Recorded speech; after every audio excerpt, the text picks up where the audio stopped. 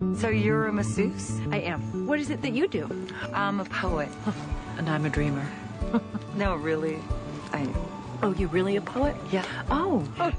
Yeah. This is Albert.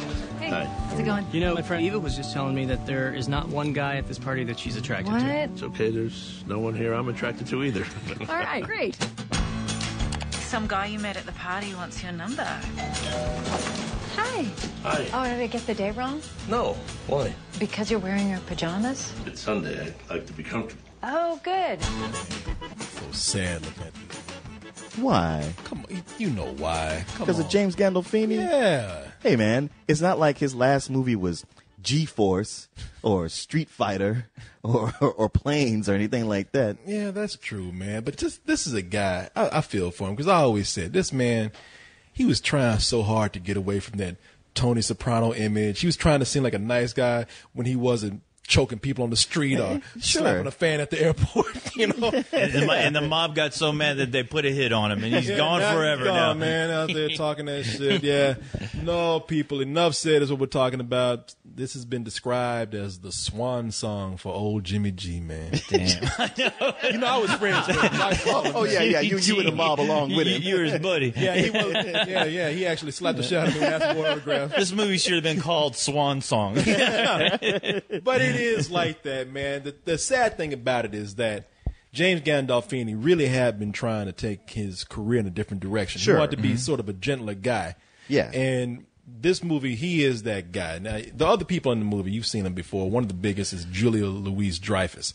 And she plays a middle-aged masseuse. And she's out there giving back rubs and stuff to all different kinds of people. But she meets this poet played by Catherine Keener.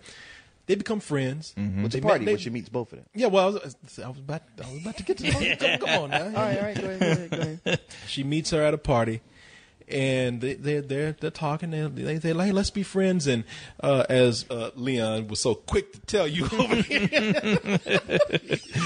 Trying to get to the point. at the same party, she meets this big old hefty guy named Albert, played by what's James Gandolfini. And no, I'm all flustered and shit. Tony Soprano. Tony Soprano. And this guy and her, they hit it off. They're doing just fine until she learns that, oh shit, he's the ex-husband of the same woman that I became friends with at that same party. And it gets bad because while she's getting along with this guy, she just can't help but sit back and listen to the shit that the ex-wife talks. Because women love to hear gossip. They love talking. Boy. See? All that talking is going to get you in trouble. It's funny because she mentions it so casually early on. Like, yeah, I'm kind of dating this guy. I wasn't attracted to him at first, but I'm liking him. Everything's going good. I kind of wish I knew some dirt. I wish somebody I could talk to about him. But anyway, back with the film. And then later talking to her friend about, Captain Keener just talking shit about her ex-husband. Oh, yeah, he sounds bad. Oh, man. Yeah, good thing you dumped that loser. I know. What's his name? Oh, shit. Yeah. Just little things, too. You know what he does, that asshole? He likes to stick his chips in the guacamole and separate the onions from the rest of the guacamole. Who the fuck does that stupid shit? And I think at one point she says, and did I mention he's a big fat slob? Yeah, and he's fat. How dare he be fat? And I'm dating a fat guy too, but but for you, that's wrong. Yeah. And you know what? I mean, the cool thing about this movie is that it's okay. First of all, it's a romantic comedy. You know, the people, the industry likes to call those things the rom-coms. But it's a romantic comedy. But it's a romantic comedy that both men and women can go to. Because when we see these mainstream Hollywood romantic comedies, the reason why we hate them, I speak for everybody in this room because I know you do too, they exaggerate stuff for the comedy. They follow for cheap formula. laughs. It's a fantasy film. People react. They do things that nobody would ever do in real life. Right. There's no real morality play going on. It's just like, stop being an asshole and just talk to this person. And they don't really talk. They don't really talk. It's always a bad script. Yeah. That's it. And in this movie, I think the reason why I say I think it's great for men and women because couples, they need to see this. They do. Yeah. Because what you realize here is that, listen, nobody's perfect. There's always going to be something in a relationship. Somebody's going to do something that bothers you. Because, I mean, like I said, and you're going to do something that bothers them. But this movie says, listen, you let those things get to you as much as you allow them to. You can either look at all the bad sides of people and just let that add up, or you can go and look at the benefits of somebody else and say, all right, you know what? Compared to the good sides of this person, all that bad stuff, that's nothing. Or just accepting who the person is. That's what I'm saying. Yeah. Well, even more than that, the movie is really saying to all the women out there, stop listening to your girlfriends because those bitches do not have your Stop jibber jabbering. Yeah, get off the fucking phone. Quit tweeting each other. Get off Facebook and Skype. Just shut the fuck up. Yeah. And you know what? This movie, and man, you really need to go see this movie because you're going to have a good excuse to get home and tell you women at some point in your relationship, shut the fuck up. I'm not being abusive. I'm not hurting you, but really, you hurting this relationship because you talk too fucking much. This movie totally hates women, and I stand by that. This movie is very light, but it also feels, it keeps you going, and a lot of it is Julia Louis-Dreyfus. Actually Louis-Dreyfus. But she, this is her movie. And she's able to do so much with the way she delivers a line or has a facial expression. It's like, man, she's like the queen of comedy. She was fantastic. Yeah, she kept me laughing, and I honestly can't remember a Julia Louis-Dreyfus movie that I actually remember. She doesn't make that many movies. Yeah, well, this one She's was on like Veep right now. Yeah. Of course, Seinfeld. Oh well, of course, Seinfeld is definitely. And she's a Saturday Night Live alumni too, Yeah. so she has her comedic timing down. I mean, she was from that era of Eddie Murphy and Joe Piscopo. Now that she's in her 50s, I mean, this is a woman who's. I think that a lot of women, this is what Hollywood does to you. A lot of women, when they're young and they go to Hollywood or they're in the business, they concentrate on your looks. They want you to sit up there and look pretty. You might be quirky, but as you get older, I think it's really a good skill for women to have that good comedic timing, and that shows her intelligence. Well, what they need is a good script writer. I mean, if this guy was out writing scripts for Julia Louis-Dreyfus all the time, then all her movies would be hits. But I mean, with this one, she really does shine because she plays a character that I ain't no woman, but I can still relate. I can still relate to her. Let me ask you, who's to say that the script writer is a he? Well, if it's not a he, then it sure ain't no she. No, it is. The director is Nicole Holofcener.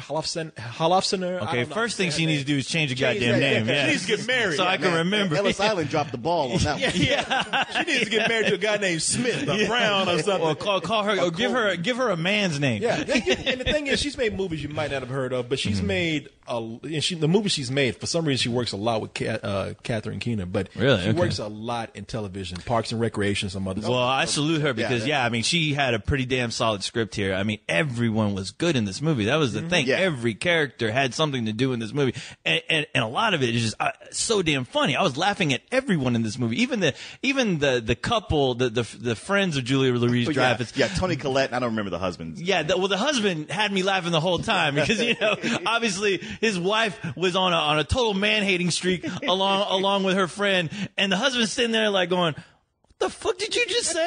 You know what? I'm sitting right here. That husband is funny, man. His name is Ben Falcone. He's married to Melissa McCarthy. Is he really? Oh, wow. Okay. Yeah. Wow, he's got a real good sense of humor. Oh shit! You got to. I wasn't even saying anything, man. People expect that shit out of me. I'm glad you did it. See, Leon is the villain. There you go. But He's making too much sense. I mean, he was one of the few people that I liked. I know people love Bridesmaids, but when I saw him in Bridesmaids, I said, you know what? He's funny. Everybody else, I'm not too crazy about. But man, yeah, all the side characters were funny. But the person I hate to keep coming back to him is James Gandolfini, because you see James Gandolfini at his most gentlest, man. And at his most charming. I'm sure they're attracted to you. Well, I don't know. They get massaged.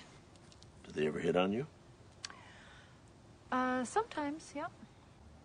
I can give you a massage sometime if you want. I think I might like that. But I would definitely hit on you. Well, that might be okay. Really? Want a kiss? Yeah. I mean, this is a guy who, through all the subtlety in his performance, you can see how this woman would find him sexy under that Well, I'm that big fat ass. Come on, man. Now you the Come villain. on now. I know, right? Took the trophy back. Hey, that guy was living a damn good life. No, you know? he's deceased, man. Why am I talking like That's that? called good living. Yeah, that's right. You laughing at a guy who's dead. I know, right? Yeah, at least this girl's alive that you laughing at right Well, now. I was like, wow, they actually made a movie about a real life living teddy bear. I mean, they really He really did. is, man. You feel so bad for him. I mean, I'm not to say a whole lot, but as through any relationship, there are things that happen, and whatever happens in this relationship of theirs, you just feel so bad for the guy, and he makes so many good points about. I mean, he is the rational one in this relationship Because he's a man. Yes, that's right. Exactly. He knows when to get off that phone and Even shut that, the fuck up. even that woman who wrote it knew that. Yeah. You know, it's funny because like at the heart of it, like the whole plot, it's kind of like a what do you call it? A sitcom plot of like, what's her name? Julie Louis-Dreyfus. Like at that point when she realizes, oh, this woman I've been hanging out with, been talking shit about her husband, is the guy I'm dating. That's something you might see on Three's Company. Oh, yeah. But they actually like they pull you into it in a way where you don't really see it coming. It is a shock, and the way she handles it, you kind of like, it's one of those where you're like, girl, you shouldn't do that, and I think that I wouldn't do that. Yeah. But it's not out of the realm of possibility. Oh, no. Well, when they introduce that element to the story of her, because that's in all the plot descriptions and everything. I didn't know anything about this movie. I just knew it was James Gandolfini's last movie, and I said, I got to see this. But when they introduced that part, I said, oh, okay, here's where the movie's about to go downhill, introducing that Three's Company shit that you're talking about. It's sitcom plot right here. But they managed to somehow still keep that consistency of this being a somewhat above average movie. It felt real. I mean, it honestly to God They felt kept real. it grounded. Yeah. And I mean, to the point that at that moment when she gets busted, which and it doesn't happen in some kind of like French farce way, but people running in and out of doors and her like switching costumes or anything. It just happens in a way like something like that would happen in real life, and you're just like, God damn, man, it sucks getting busted into where you got no way to lock your way out of it. You just have to face the music, and people are so disgusted they don't even want to talk to you. Yeah. You felt the awkwardness during that entire scene. Yeah, I guess when you see this movie, or if you see a trailer for it and you haven't seen it yet, you're gonna think to yourself, all right, it's one of those little cute independent films. I'll wait for it to get on TV, Netflix, home video, something like that. And I can't begrudge you for doing so. But I mean, I don't know. I would say that if you are that person that appreciates something if you've seen enough romantic comedies that you complain about them, or if you complain about the mainstream in general, you owe it to yourself to go see something like this. It's not big. It's a quiet film. It is a movie that will probably come and go. But I would recommend this for a full price. And again, not a flashy full price, but a nice, quiet, smart full price.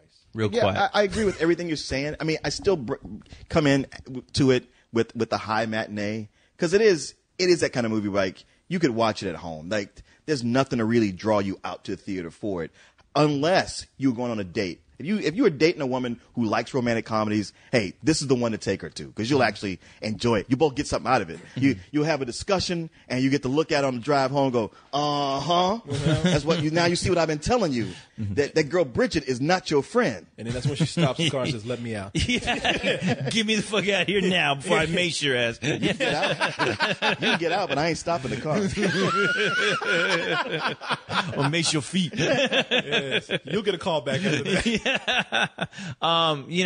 Well, just rating the film on its merits alone, I mean, it's a full price for me as well. Sure, if this was something I'd see like a commercial for on TV, I wouldn't think twice about seeing it, with the exception of just being a little curious about James Gandolfini's last performance, which, by far he is exceptional in this. He is great. I mean, you really do feel for his character a lot. You sympathize with him a lot. I mean, him like the other characters are honest to God real people.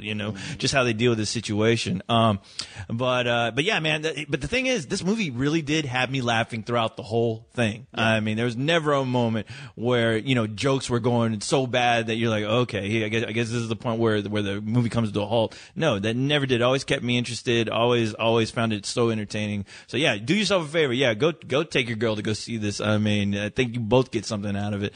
You learn a thing or two. But I have to admit, though, watching it, you can't help but feel a little bad just knowing that this is the last time I'm really going to see James Gandolfini do anything. And I mean, the last time I felt that way in a theater is when I was watching Brandon Lee play The Crow. Yeah, and I'm just glad they didn't have a death scene for him. Gandolfini I feel as bad as you do, man. I really was sad watching this, especially when I saw how sweet he was. I really wanted to see his career go in that direction. But at the same time, man, I mean, if he hadn't died, you would have thought like, okay, he needs to go to a doctor or something. I mean, we talked about it on the podcast. Oh, before. I know. Well, I thought that in Killing Them Softly, the way he's breathing so hard. That's what I was going to say. And sweating. I was like, man, he don't look like he's long. Well, they brought that up in the movie. Oh, that's right. Yeah, they had to bringing that up. Yeah. I said, man, this fool is breathing hard. And I said he does that in every movie. And apparently on the set, he couldn't control it. Every scene, he... You know what? If he was either going to go... He was either going to go in that direction of being like a really gentle guy, or he was going to be Darth Vader. Because he's going to be in the Angry Birds version. I want the pigs. Remember that new client of mine? Well, it turns out she is Albert's ex-wife. Stop seeing her, please. I don't have anybody I can bitch to. You can completely bitch to me. He was very clumsy in bed. Oh, my hair! My hair! Okay. Oh, He'd go on so many diets, and then he would cheat. And he has no friends. I have lost all perspective. I've been listening to this woman say the worst things about the guy that I'm starting to really like. She's like a human trip advisor. Albert is not a hotel. If you could avoid staying at a bad one, wouldn't you? Oh, my God.